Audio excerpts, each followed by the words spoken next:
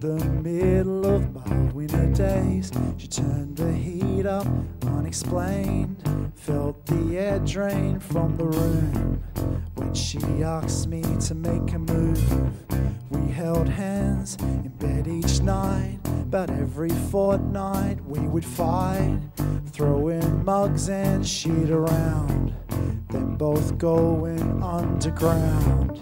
This went on for months on end, always trying to pretend we were getting closer to the truth, but never questioning the proof. When we finally re-emerged with our stories undeterred, we took a drive up to the lake, sat for hours till daybreak.